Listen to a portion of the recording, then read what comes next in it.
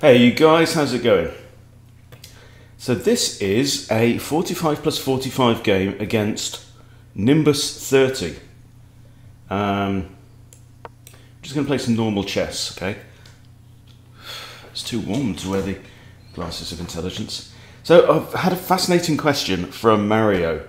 Saying basically, so Mario's saying he's around 1000. How do you improve your calculation? And how many moves should you be calculating around 1000? And then how do you get to 2000? Now, I'll tell you how to get to 2000 when I figure it out. Okay, so that's what we're going to use as our topic for this game, okay? Calculation. So I think, and it kind of sounds a bit flippant, but I think the best answer I can give that's most accurate is actually that it's not how far you should be calculating if you're a 1000 or if you're a 600 or a 1400 or an 1800. It's the depth at which you choose to calculate will play a major factor in your rating. It's the other way around, right? So if you want to stay at 1000, then you can calculate if this, then that, how does that look, kind of thing, right? So there are levels. I mean, the first level is this a blunder? Like, you know, knight takes e5. Oh no, right? And that's calculation, right? If I do this, what's my opponent going to? Well, he's going to take my knight, and then I lose a piece, and that's bad, right? So if this, what happens? Good or bad? And that's like your heuristics. Heuristics mean they are your rules of thumb that you use to say, is this a good thing or a bad thing? Okay, so, and then from there you can go, if I do this, what are my opponent's options? Okay, if he takes option A, what can I do, etc., etc. So I'm like 1550 right now, my highest is 1660 something, and so I'm currently performing at 1550 level, and let's try and see what the difference is there. Okay, so I'm already starting to think about candidate moves. My heuristics early on, look, clearly I can't calculate every possible eventuality, right? Every possible move. So I will start with basic ideas like development. I know I'm in the opening. I know that it makes sense to develop my pieces. I know it makes sense to get my king castled, okay? So I would narrow it down pretty much to maybe a pawn move in the center. Now, d4 is a move. They may take, I could take with a queen, I could target g7. However, and the other thing about this move is it releases this bishop. Now, where does my bishop want to go? Would it want to go here? Possibly. Or shall I just develop a knight and control the center? Nothing wrong with that. Or should I develop this bishop to, for example, c4 and target the f7 square? Nothing wrong with that. I'm going to go with the bishop move because there are two pluses to that move. I'm controlling one extra square in the center, this square, right? Now, if I'd moved my knight out here, I would have controlled two squares in the center. I would have defended this pawn, for example, which is a good thing, and I'd have three pieces controlling that square. Okay, but this does a couple of things. Okay, so we control one square in the center. We target f7, which is a weakness because it's defended only by the king, right? And the other thing is that it prepares for kingside castling, should I choose to do it. So next thing is, the first thing you should always do is look at your opponent's previous move. What did my opponent do there? Well, what my opponent is doing there, this is a prophylactic move. He's trying to avoid knight to g5, and then either knight or bishop takes on f7.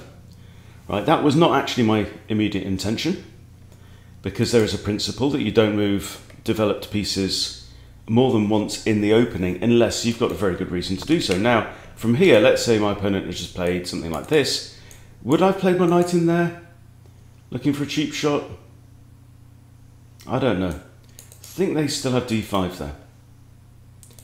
They could even have played something like this, I don't know. But I'm trying to play principled. So immediately I'm thinking d3. Why? Because I know I need to get my bishop out at some point. I know I need to get my knight out.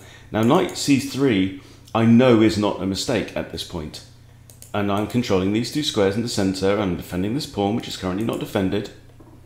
So nothing wrong at all with that move. Okay. Nothing wrong with this move. Now look, 1, 2, 3 pieces developed into the board. My opponent has had 3 turns. He's moved 3 pawns. So now let's look at something else. How many squares in my opponent's half of the board do I control? 1, 2, 3. So that's one with the knight, with the pawn. Bishop controls these two. Knight also controls them. Okay, and currently that's it. Right, how many squares in my side does my opponent control? It was 2. Oh, 3, 4 with this bishop. That was it. Okay. So knight f6, good move. But this I think is already a slight weakness, but that's from experience, okay? So now the first thing I'm thinking is d3. Is d3 immediately playable? Probably is. Is there a threat from this move? Well, he's attacking that pawn and it is defended. If I push d3, it's then defended twice. No bad thing.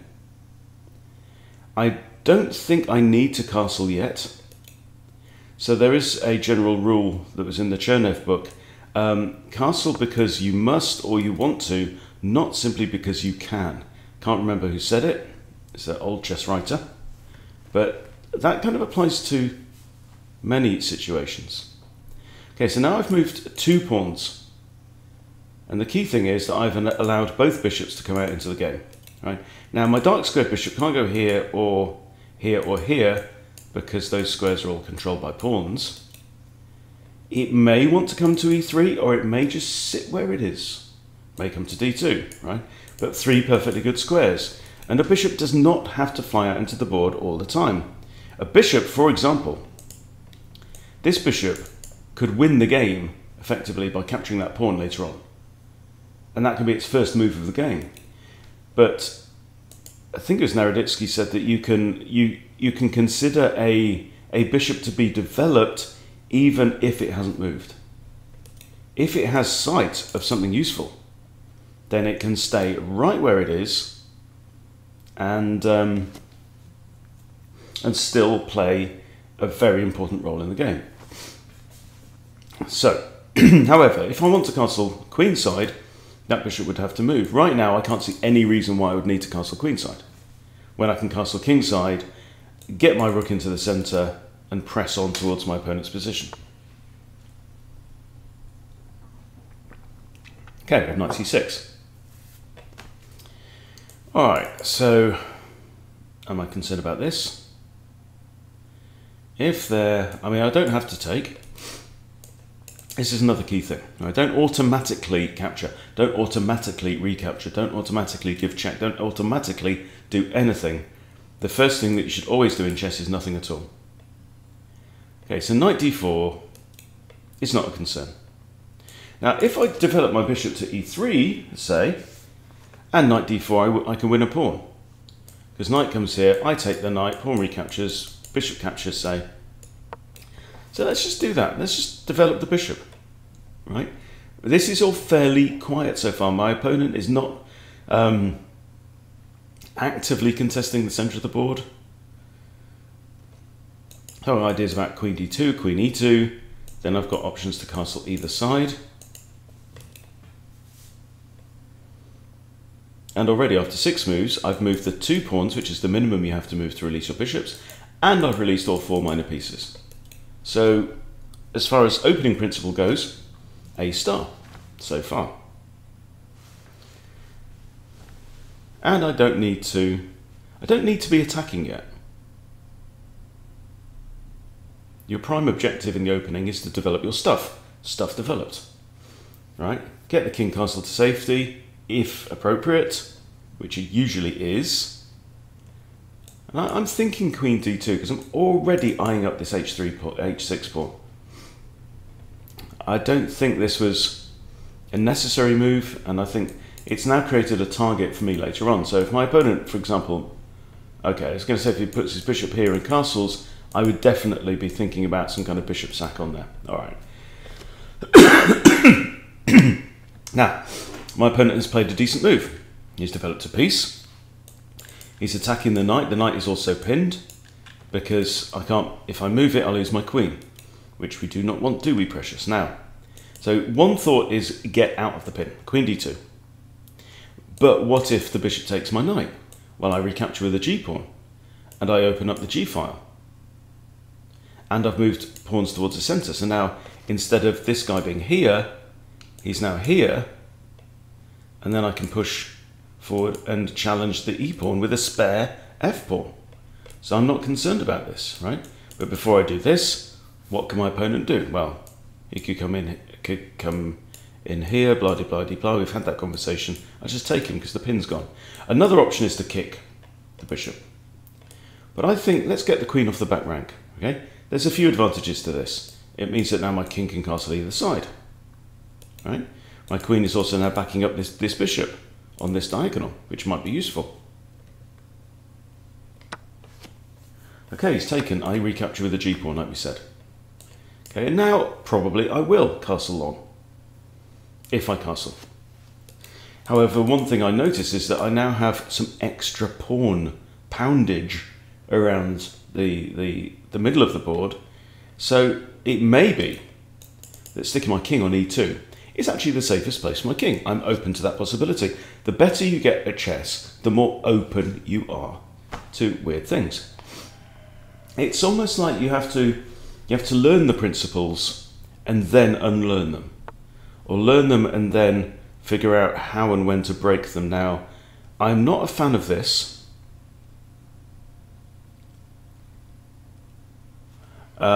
So he's just broken a principle, right? He's moved his knight here and he's moved his knight here. So he's moved a developed piece twice. On here, the knight was controlling 2 squares in the centre. From here, it's now only controlling 1 square in the centre, the centre being these 4 squares, by the way. Now, I could kick him away, and then he'll go back here. And what has been gained? I mean, the point is, what's he trying to do? What's the idea, mate? So one idea, for example, for me, I mean, look, let's just answer that question. I don't know. I don't know what his game is. Does he want to prompt me? Provoke me into a3 and kick him back? I don't know. But one thing I do notice is he's now put his knight. Another problem is, here, it was defended by a pawn. Here, it ain't defended at all.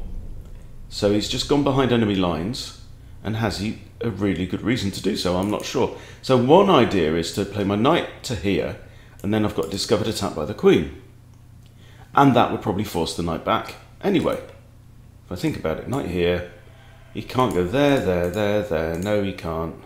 He's got to retreat either to a very bad square or to where he just came from. And have I improved my knight by doing that? That's the next question. Well, I don't know. But one thing I do know is that we then have 2 attackers on this square, do we not? My knight goes to b5, my bishop is looking at that square, and my knight is looking at that square. So if I play this, he retreats. Oh, then his knight's defending that square. Aha! So maybe not ideal. Now, what else have we got? So I'm not worried about this. So what I'm going to do, just drinking my coffee. Just drinking my coffee. F4 is a thought. I mean, I could even castle. I could castle here. He can't take this because it's defended 2 times. Yeah, let's do that. Let's do that. Let's castle.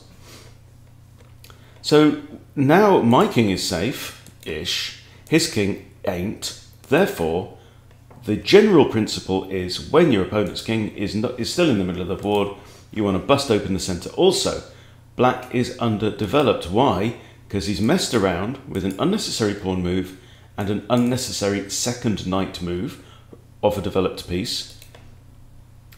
He's built himself a dark squared pawn chain, and now his bishop is stuck behind it. So he's going to have to play this move. And then his queen is very much hampered as well.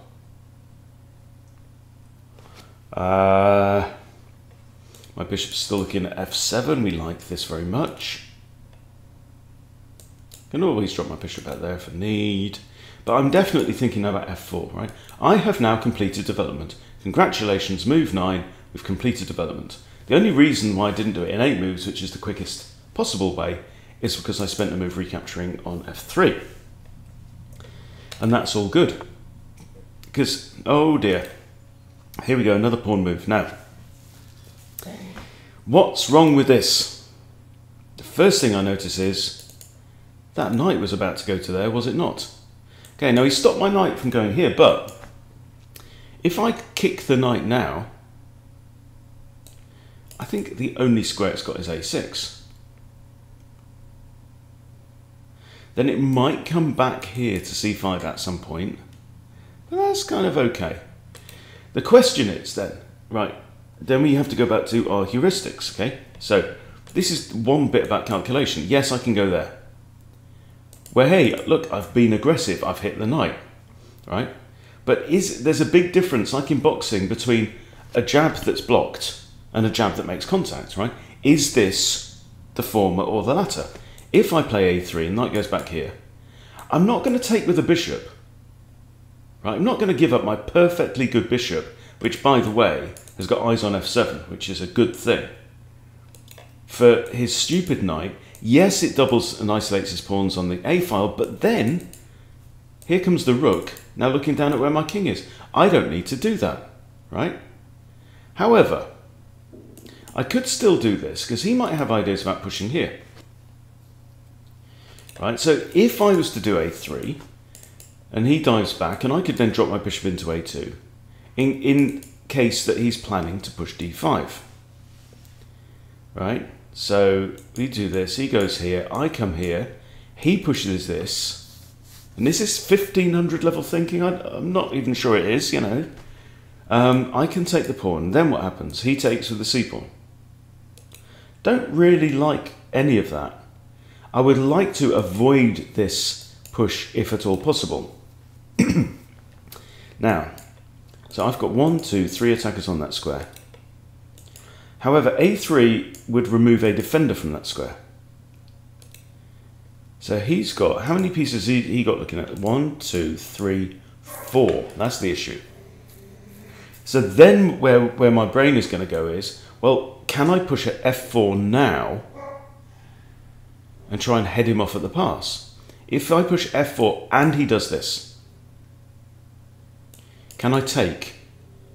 Let him take my bishop, then I take his knight. Right?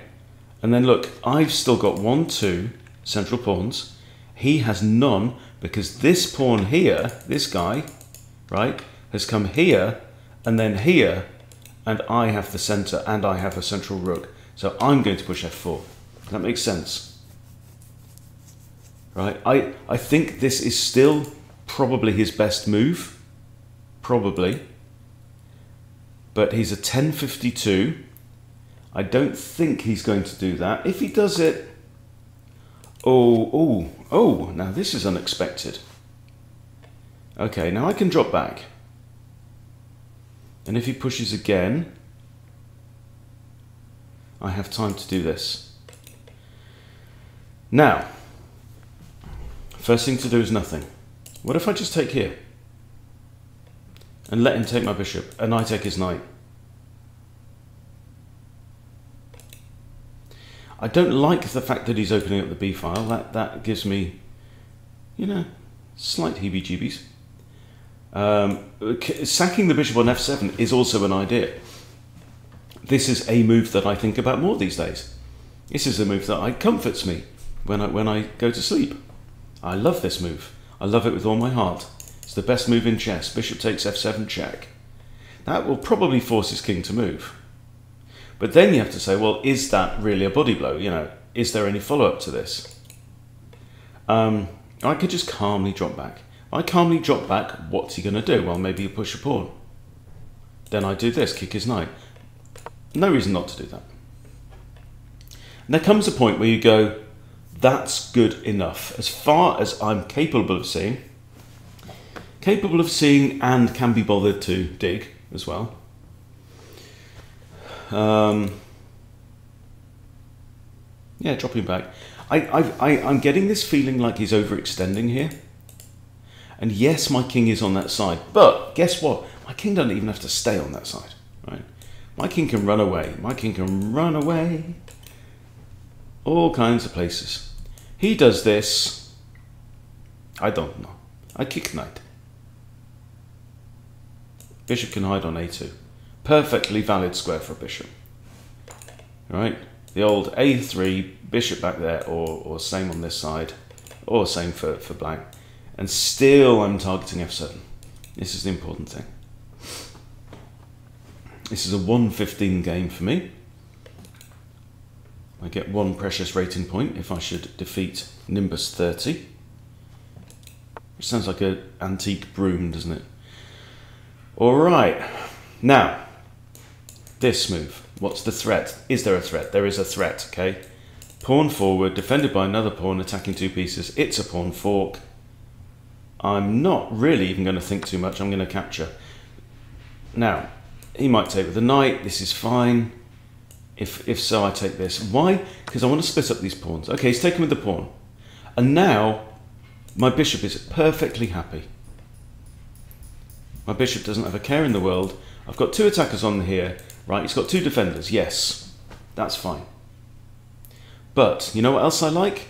I like the fact now that from here, what he's done is given me an opportunity to move my e-pawn and eliminate it from the board. But Hunty, you say, right? This is a central pawn. It has control over central squares. This is surely a good pawn. Yes, it is. But guess what? It's also in the way of this guy, right? The key thing in this position, this is like then getting into positional thinking. The key thing, the critical factor is black is on move 12, right, or here on move 11, hasn't castled. Hasn't finished developing his minor pieces even, right? Hasn't got his queen off the back rank. So he's 1, 2, 3 moves away from completing development. His king is still out in the open. His king is still central. Therefore, anything I can do to open up the e-file, happy days. So takesy, and now look what I have. Also a hanging pawn, right? Because when you move this pawn forward, this pawn was the only defender of this guy, and now it ain't, because it's dead. Right, so I can take that pawn if I wish. I've got 2 attackers on here. But first I think I'll take the pawn. Guess why? Because, okay, in fact, this pawn is defended 3 times. Yeah, so I'm going to take the pawn anyway. It's free stuff. And if the knight will move away, okay? The knight will move away, and it could come here, it's fine.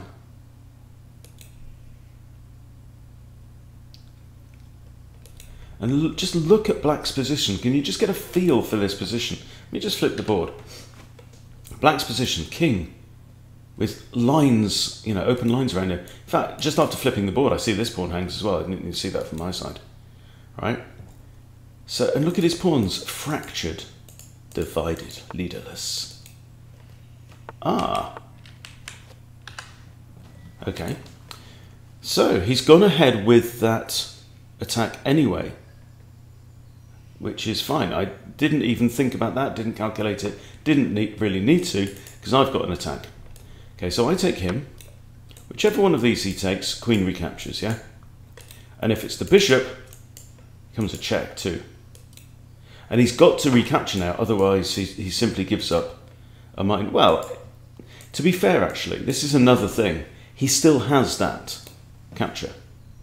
Right, unless, if he does something else, like queen takes pawn, say for example, if on the next move I can do something that increases the threat, right?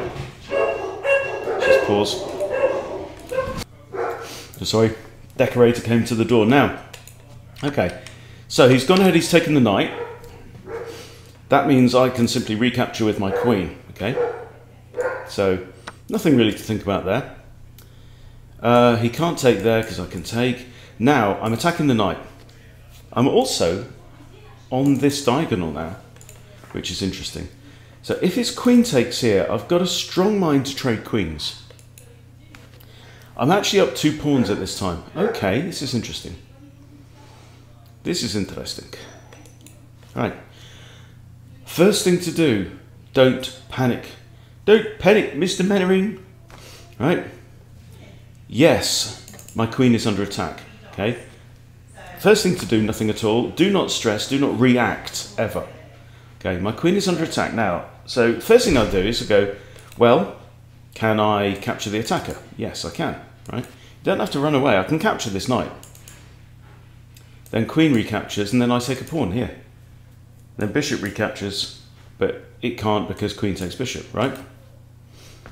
And you see those things when you don't freak out.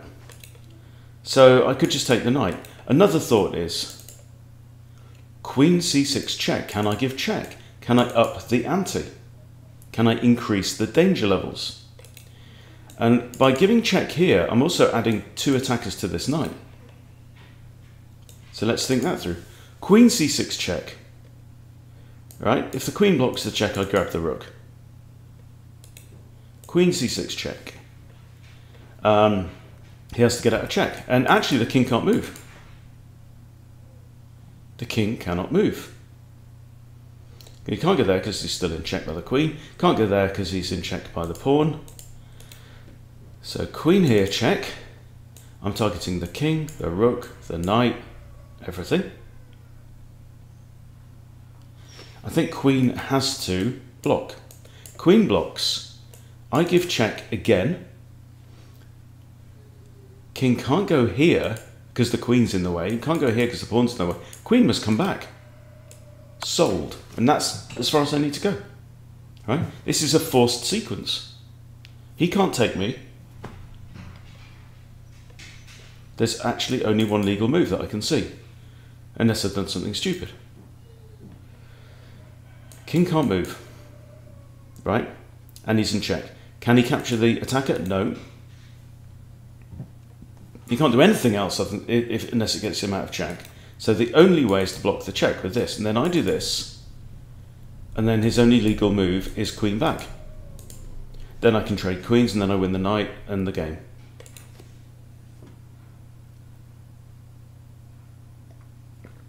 And did I see all that? At this point? Right? When he did this? No, I didn't see it at all. I didn't see it at all, but I knew I had a threat. I knew he had 2 threats. I knew those threats were kind of covered. So I took. He took, blah. And he didn't think this moved through very well because we didn't ask the question, if I do that, because the thing is, right, here, this knight doesn't have to move. It does not have to move. It's defended by the bishop. This knight is in a very good position where it's right in my face. 100% in my face. He could follow up, for example, with rook c8, you know, putting some pressure on. What he's done here is seriously blinked. This is one of those totally ineffective pointless attacks. It's like, I'm attacking your queen, aren't I clever, right? I'm attacking your bishop. But then, all I have to do, and he didn't ask the question, what is my opponent's best move if I do this? And if he had, he might have found this, attacking literally everything. So, what do we do? Nothing at all. This is my default, okay? I already have that. No one's taken that away from you, right? Now, I could win the knight very easily. I take queen, king must take, only legal move, I win the knight. So that wins a piece. I think this wins 2. There, king can't go there, there. No, it's the only legal move, 100%. Queen must go back. We trade queens, king has to take, I get the knight, and I'm going to be up 10 points of material. Okay, and resigns. So, interesting stuff. So now the question is, why did my opponent lose that game? I'm not going to run the game review. So, Philidor Defence. Okay, it's quiet. It's conservative. The problem with the Philidor, the immediate problem is this bishop. It's like in the French defence, you know, where you have your pawns here and here as black. Then this bishop becomes a problem because it's stuck behind your own light squared pawn chain. Okay, this is the opposite problem. Now, So he's already got an issue. He's going to have to get his bishop out here at some point, right? Which isn't the end of the world, you know. It covers these squares, preventing my knight from coming in. And arguably does a better job of that than pushing h6. Okay, I bring out my bishop targeting the f7 square, right? This proves to be useful. Now h6. Now I think bishop here would have been better. A better way to stop the knight than moving a pawn. Why? Because you're in the opening. You want to develop pieces, so develop a piece and do this job. This is what he wants to do. Don't send a boy to do a man's job, right? Particularly if you've got any intention of castling your king to the king side, right? Leave these the hell alone. And this has got a really good reason to do it. And right here you don't, because I think that would have been better. Okay, so this is already a weakness. I develop. He develops. Now I push d3. The big difference being, look, I've got my light squared bishop outside of my light squared pawn chain. Develop my other bishop. Develops a bishop. Am I worried? Nah, I'm not worried. Queen here. And now he blinks, right? This is a very common thing. There's no reason for him to take there. Right? If I'd have castled my king, my rook would be on d1, and this would again be another pin, because he's attacking a higher value piece. And he doesn't have to move this bishop. This bishop can stay there. There's no real benefit to him capturing that knight whatsoever. Okay? When he hasn't completed development, when he hasn't got his queen off the background, when he hasn't got his king safe. These should be his priorities. So he takes the knight, he blinks. It's like, too much tension, I can't handle it. Right? I recapture. Happy days. Knight comes in. What's that about? Right? You're sending one lone horse, one lone rider against your enemy's army. Just castle. Right? I'm doing what I set out to do in the opening. He pushes a pawn. He's got ideas now of attacking, you know, with this cannon fodder, guys. I break because I've completed development and I'm allowed to make pawn breaks now, right? What kind of pawn break do I want to do? I want to open up the center. Why? Because my opponent hasn't castled. Attacky, not bothered. Takes, hit the knight. Attack, meh, right? Takes.